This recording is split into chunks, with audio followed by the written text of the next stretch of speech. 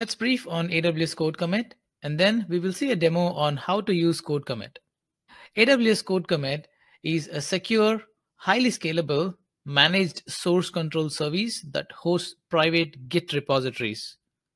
Well, Code Commit scales automatically as your source code size increases, so you don't have to worry about scalability. It supports the standard functionality of Git. So if you're familiar with Git, you can get started with Code Commit right away without much of learning curve. Well, if you have never worked on Git, I recommend you start learning Git. It is a very popular source control system these days. You have a lot of very detailed documentation available on the internet. And then with Code Commit, there is no need to manage private source control systems and maintain its infrastructure, meaning you don't have to manage any infrastructure yourself for source control systems such as private Git or SVN on your data center. Also, AWS Code Commit encrypts data in transit and at rest, so it is very secure. Typically, Git repositories are controlled by Git credentials. And with Code Commit, you can control access to the repositories using Git credentials for AWS Code Commit for IAM user. So for accessing Code Commit repositories, you can create an IAM user. And once you create, under security credentials section of the IAM user, you will get an option to create Git credentials, which are not same as the console username and password. You can also use SSH keys for AWS Code Commit for IAM user. With SSH connections, you can create public and private key files in various ways on your local machine that Git and Code Commit use for SSH authentication. You associate the public key with your IAM user and store the private key on your local machine. So when you would like to make a connection to Code Commit repository, you use the public key and private key authentication. And apart from these two, you can also use AWS CLI credentials helper. You can allow Git to use a cryptographically signed version of your IAM user credentials or Amazon EC2 instance role whenever Git needs to authenticate with AWS to interact with Code Commit repositories. This will be helpful if you do not wish to create an IAM user for each of the developers to use the Code Commit repositories. You can use IAM roles to generate temporary credentials and use Credential Helper to provide access to Code Commit Git repositories. However, unless your organizations require you to use temporary credentials, AWS recommends to use IAM users to provide access to Code Commit repositories. Then you can easily migrate Git repositories to AWS Code Commit. And you can also trigger SNS notifications or Lambda functions in response to changes in the events on the repository, such as new changes pushed to a branch, or a new branch created, or a branch deleted, etc. All right, let's take a look at AWS Code Commit on the console. It is fairly straightforward.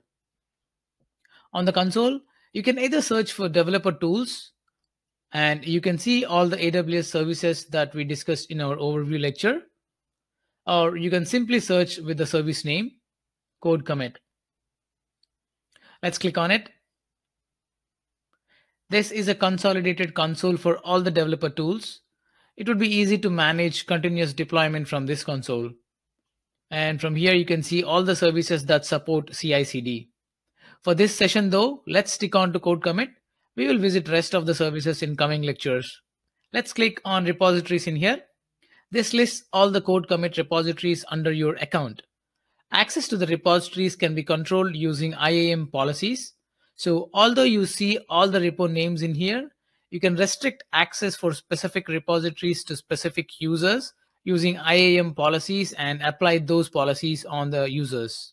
All right, let's create a new repository and let's give it a name and let's create the repo. You will get the connection information in here. You can either connect using HTTPS or SSH. With SSH, you need to use the public key private key combination. You need to upload your public key to the IAM user, and once done, you will get an SSH key ID. You can follow these instructions to make SSH connection. But for the demo, let's use HTTPS. But we don't have the credentials yet. As discussed before, what is the AWS recommended approach for credentials? Yes, that's IAM user. Let's go to IAM. I already have this user created and assigned this managed policy with full code commit access. However, if you like this user to be restricted with specific repository, under resources, you can list the repo complete ARN, which you will find under repository settings. And if we go to the security credentials, you will see two options related to code commit apart from the console and API access.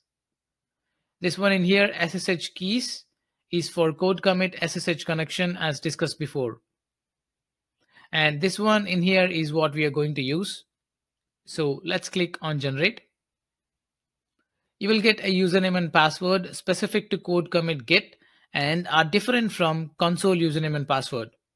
You cannot use these for console access. And similarly, you cannot use console username and password for directly accessing code commit git. I will download these credentials. All right, we have created a repo and an IAM user to access the repo. Now let's look at a simple example of code check-in to code commit. I have these two simple Python files. Let's commit these to code commit. I installed git bash. Remember, code commit supports all git functionality. So we can use all typical git commands in here. So let's open git bash from here. Let's initialize a git repo from this folder using git init. And let's add all the files using git add and then dot. And let's do git status. And you can see both the files are staged and ready to be committed. And then let's commit and add a message. Now let's grab the code commit repo URL.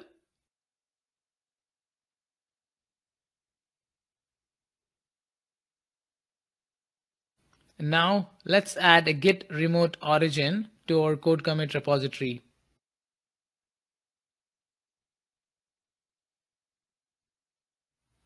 And now let's push our changes to above origin and to master branch using git push origin master. And here is where we need to provide the username and password we generated moments before. So let's provide them. All right, the commit has been pushed. Let's check the status using git status. And there is nothing to commit. And let's go back to code commit console and hit refresh. And there it is. Our code has been checked into code commit. If you go to commits in here, you can list all the commits for the given branch, which you can choose from here. And if you click on any of the commit, you can see all the changes made in this commit, just like what you have in GitHub, Bitbucket, or any other Git-based hosting services. And from here, you can create new branches for the repository. Let's create a new branch. Let's give it a name and branch from any existing branches and hit create branch. And you can start using this branch to push your code instead of pushing it to master directly. You can also list tags in here if your commit has any tags. And under settings, you will find repository ID and repository ARN.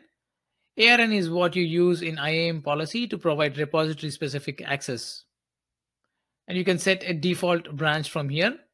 So when you clone or add this repository, if you don't specify branch option in the command, this branch you set as default will be used.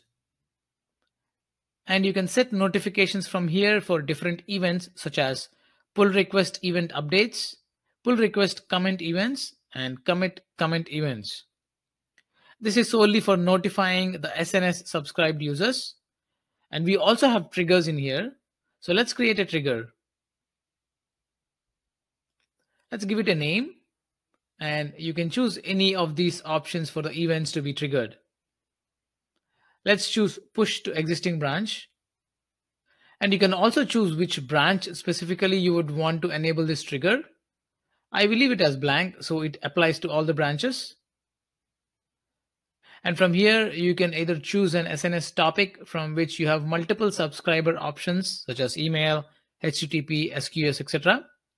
Or You can trigger a Lambda function from which you can perform some custom processing. Let's say log an event to S3 file or CloudWatch log stream or store event information into DynamoDB table for future references.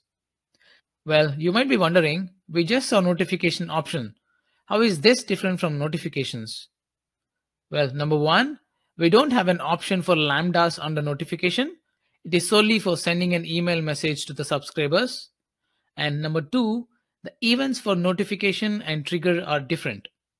So remember, for notifications, events are pull request event updates and pull request comment events and commit comment events. And for triggers, events are push to existing branch, create branch or tag, delete branch or tag. All right, let's choose an SNS topic for which I subscribed and let's create trigger. Now let's quickly push a change to our master branch. Let's do some changes to this test1.py file.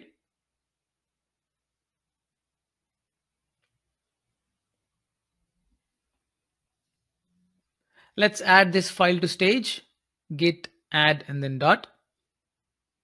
And then let's commit with a message. And let's push the commit to master branch using git push origin master. All right, I should have received an email from the trigger which we just created. And here is the email, which will show what repository was changed and who changed it. That is it for this lecture. It was pretty straightforward, isn't it? If you're familiar with Git, it's a cakewalk to get started and use CodeCommit. For those who are not familiar with Git, well, only suggestion, start learning Git. Thanks for watching.